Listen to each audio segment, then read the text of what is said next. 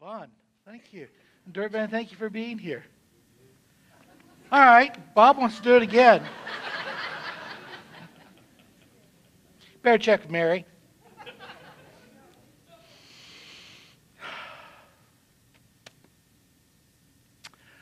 It's been, I don't know, 15, 16, 17 years, something like that. But one of the weaker moments in my life, I decided I wanted to go back to school to get another degree. And so I applied to the MBA program at Butler University. I don't know if they were doing it with everybody, but I got a personal interview. And so I sat down with, I think it was a couple of professors, and they asked me why I wanted, as somebody who was already in a profession, why I wanted to come back and work on an MBA. And I looked at them and said, well, I want to come here so that I can plunder the Egyptians. I could have grown purple horns and gotten orange polka dots and gotten less of a blank surprise stare. It was just, huh? And I said, well, they said, could you possibly elaborate on that, what you mean? And I said, well, it's from the Bible.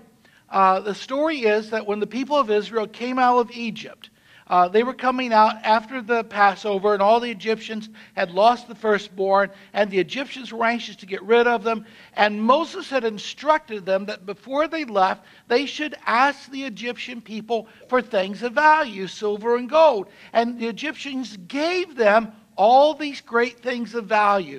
The people of Israel took things of value from the Egyptians.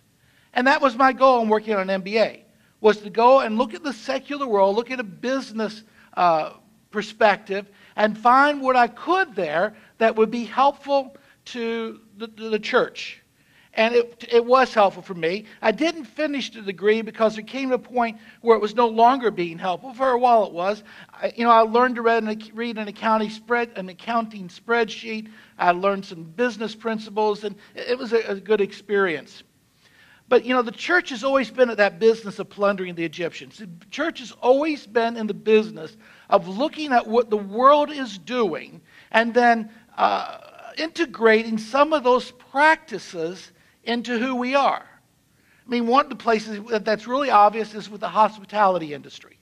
The hospitality industry in America is big, big business. Think of all the restaurants, all the hotels, all the resorts, all the casinos, all the tourist attractions. It is big, big business. And because it's big business, they have spent a whole lot of money learning how to get your money, learning how to do it better. And so we spend some time looking at what people who are practicing hospitality do, and we try to incorporate that into the church. And it's very easy to see. You think of McDonald's. When you go to McDonald's, everybody's wearing a name tag. Restrooms are clean. So what do? We invite some people to wear name tags. All the staff should have name tags on almost all the time. And we actually have a staff member that comes in on Saturday evening and walks through every bathroom in the building to make sure it is good for Sunday morning use. We work hard at making sure we're like McDonald's. We have that hospitality. When you think of hospitality, you think of Walmart. You walk into Walmart, what's the first thing that happens when you walk in their door? Welcome to Walmart. And so we try to put greeters at our door. We don't say welcome to Walmart, we say welcome to First Church, but we take that idea. You go to a lot of places and a lot of hotels these days, and when you walk in, they offer you a cookie or a cup of coffee or a donut. And so now we have coffee and donuts, practicing hospitality, what we've learned from the world. We're still learning that. Brian down here works with community, and one of the things that I've learned from Brian is that when you ask somebody directions at community, it's supposed to be show them, don't tell them. That they're supposed to actually guide you to where it's being. And so we're trying to learn that here. When somebody says, where's the nursery? We don't say go down the steps in this way. We take them. We show them. The only problem with all of that is that the Bible calls us to offer hospitality to one another without grumbling. And this sort of friendliness, this welcoming, this practice of making people feel comfortable, isn't at all what the Scripture means when it says offer hospitality. In fact, what we're offering and calling hospitality is more like a welcome or entertainment. It is not the hospitality that the Scripture calls us to share with one another. That hospitality goes far deeper and is far more complicated. The actual Greek word for hospitality at this point is not all that common. It is a compound word of two different Greek words. The word is used is philoxenos. Philoxenos. And it is the combination of two words, phileo and xenos. Now, don't worry about that. I'm going to try to explain them. Phileo is one of the Greek words for love. You probably have been, heard the stories about how the Greeks had different words for love. They had erotic love, eros. They had agape love, which we've incorporated as Christian love. They had phileos, which means brotherly love. It's the city of brotherly love. Philadelphia comes from phileos. But we've not really gotten into what that type of love is about. It's not so much brotherly love as it is the kind of love you would offer a brother. Phileos is a love for those who are closest to you, those that are part of your inner circle, those that are you have an intimacy with in conversation. Phileos is a word that actually began to be associated with a kiss. When you have phileos, you have, if you go to a lot of countries, you know how people would greet one another with a kiss. Now, we Americans, we've got a whole different view of kissing, and so we don't so much do it. But you've seen it. The men will walk up to one another. They'll put their right hand on the other person's left shoulder, and they'll kiss them on the cheek, and then they'll put their left hand on the right shoulder and kiss them on the cheek. That is a symbol of phileos, that an acceptance, an openness, a welcome. In America, we don't let people get close enough to kiss us. We keep people at arm's length, literally arm's length. Our personal distance in America is about 2 feet. Even when we shake hands with somebody, we do it 2 feet away. There's all sorts of experiments you can do. You can have two people who are relative strangers say, now we want you to walk close to each other, and when you feel uncomfortable, stop, and they'll start approaching each other, and when they get 2 to 3 feet, they'll stop. That's as far as we're comfortable letting other people in. But this phileos, this word, is a word that means we let people in. When you phileos, when you love somebody, with this love, you take down that barrier. You let them into your life. You let them beyond arm's length. You let them become incorporated into who you are. Now, the second word is almost just the opposite. You see, the word for hospitality in the Greek is what we in English would call an oxymoron. Two words that don't seem to go together. Because the second word, xenos, is a word that means somebody not like you. It means stranger, alien, immigrant. It means somebody who is not part of your group. Somebody you normally wouldn't offer phileos to. In primitive men, the stranger was the enemy. In fact, in a lot of cultures, their languages, they have only one word, and they use it for both stranger and enemy. The reason was that if you met somebody who was different from you, you were out and hunting and walking, and all of a sudden you encountered somebody who wasn't like you, they weren't dressed like you, they didn't look like you, they didn't have the war paint on like you do, they didn't match up. The safest thing that you could do when you came across a stranger in that situation was to kill them. Kill them. You didn't know what else. I mean, this is survival, and if you came upon a stranger, you killed them. You assume a stranger was an enemy. And we still do that. It's not so much that we kill them physically. We're too civilized for that. But we kill them off psychologically. And by that I mean when we see somebody who is a stranger to us, we go shields up. And all of a sudden, they're dead to us. It's like they don't exist. And we don't even see them anymore. We just totally wipe them out of our consciousness. Sometimes we physically will make a change. We'll be walking down the street and we'll see somebody strange coming toward us. Maybe it's a kid in goth or somebody who's really dressed differently. And we will either get all the way to the side or sometimes actually cross the street to get away from this stranger, because that image of stranger as enemy still remains. So we kill them off from our sight. And yet, this word for hospitality means that we are to bring those strangers into our intimate space. But one of the things we've got to remember is it's far harder on the stranger than it is for us to get close, especially when it involves in the church. Kind of think, most of us do not like to stand out in a crowd. Most of us do not like for people to be looking at us and wondering, questioning about us. If you decide to come to a church for the very first time on a Sunday, it is a tough experience because you don't know the rules. You're a stranger. And not only are people here wanting to kind of ignore you, it just is natural, it's pretty frightening because instinctively you think, there's all these people out who could kill me. They might say something about me. They might judge me. And so it's a pretty scary thing.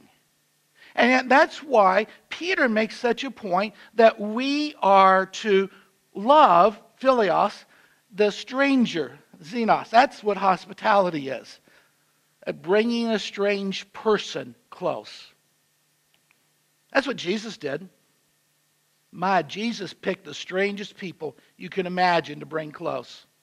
He picked some real winners. He picked people that if we saw walking toward us, we wouldn't just cross the street. We'd turn around and go around the block.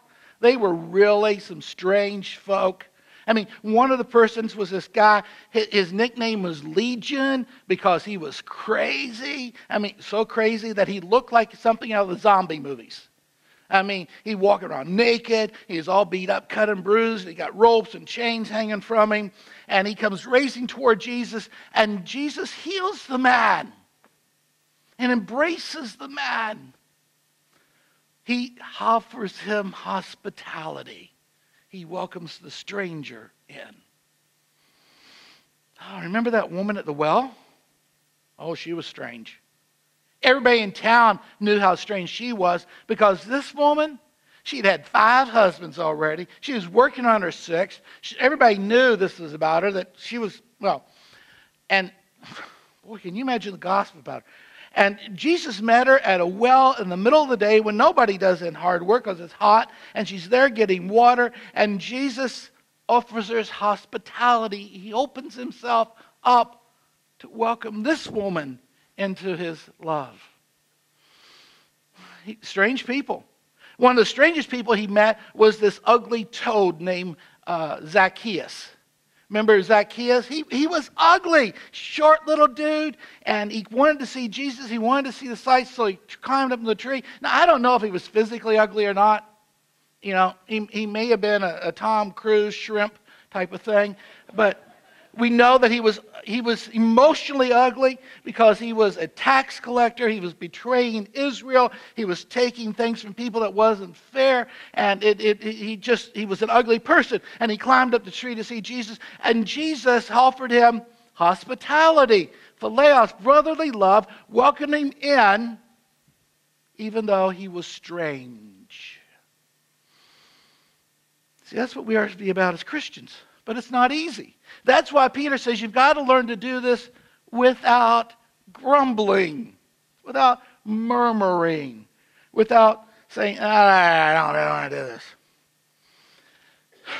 You see, the grumbling, it is a recognition that it's not hard. It is hard for us to drop those shields, take the blinders off, and to see the people around us. It is difficult to do. The people who are able to do it the easiest, the folk who are able to best welcome strangers, tend to be people who know what it's like to be a stranger. They've been there, done that, got the t-shirt. That's what the nation of Israel nation of Israel, one of the big things that they had, it's in the Old Testament, is that when a stranger came to your door, you welcomed them in. Literally, you opened your door, you made them the king of the house, you offered them a kiss, you washed their feet, you fed them your food, you gave them your water, you took care, you protected them. You see, they did that because they had themselves once been an outcast, once been a stranger. And because they knew how horrible it felt to be a stranger, they wanted to invite people in. But you see, we as Christians ought to get that. We really ought to get that. Because every one of us has been estranged from God by our sin. Scripture says that we were estranged from God. We were the outcasts. We were the Gentiles. We were those that were not worthy. We were those that were tossed aside. And yet through the love of Christ, we have all been brought in to the family of God. We know what it's like to be a stranger. Just some of us have forgotten. We know what it's like to be an outcast, to be ignored, for people just not to see us. We ought to be sensitive. And it's really a key for us at church. People coming here are looking for a place that people might just possibly be open to them. Talked to a young woman a couple weeks ago, and we were just chatting, and she asked what I did, and I told her I was a pastor. And she said, where? And I told her, Touchdown Jesus Church, the church at the end of the football field. I find that's the easiest way to tell people from Noblesville where we are. We're at the end of the football field. Some of them I tell them we're across the street from the jail. That gets it in. But either one of those two. So she said, yeah, I know that church. And she said then, well, what's different about your church? I know there's a lot of churches in town. She said, I've never been religious. I don't know anything about churches. What makes your church different from all the other churches? Wow. You see, here's somebody that doesn't know anything about church. So she's not asking our theological position on the method and modes of baptism. She's not asking our historical, whether we relate to Wesley or Calvin or any of that. And it really was a tough question. And I finally came up with, well, we're the church that pretty much accepts whoever walks in. We practice love and grace. I thought, I really like that. I really like being a part of a church like this, that whoever walks in, we're going to offer some acceptance to. Sometimes we mess up and we mess people, but normally, it doesn't matter if you're rich or poor. It doesn't matter how tall you are. It doesn't matter how much education you've got. It doesn't matter what color your skin is. You come in, you're part of the family. You're home, and we welcome you. Sometimes we need people to help us do that, and God usually gives churches some really good people who practice hospitality. It's their gift. Now, in every church I've been, there's always been at least one person who, if you were new in that church on a particular Sunday, it's like they had radar for new people, and you'd show up on the blip on their radar, and they would track you down. And they grab a hold of you, and even if you already had plans for lunch and you needed to leave, didn't matter. They got a hold of you, and they drug you to the pastor, and they introduced you. They made sure the pastor knew who you were. I have people in my church like Bill and like Frida, and all my churches have had folk who have done that. We've had one here. Actually, this beautiful lady sitting down here, Frances Lively. Frances, I don't know how many dozens of people over the years you have brought to the pastor and introduced. You just had that ability to grab a hold of them and bring them up and get them introduced. But you're kind of in retirement now. So the question is, who's going to be our next Francis? Who's going to be the next folk who makes it their point, their ministry, their issue, that when somebody new is in church, they're among the first to offer them hospitality, to bring them in, to kiss them with the love of God, to welcome them into the fellowship. You'll need to explain to your mom what I was just talking about. She's down there trying to figure it out.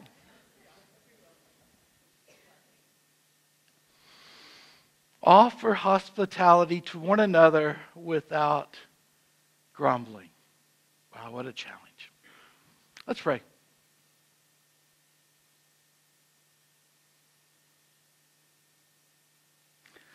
Father, just like Jesus did when he walked the earth, we encounter strange people all the time.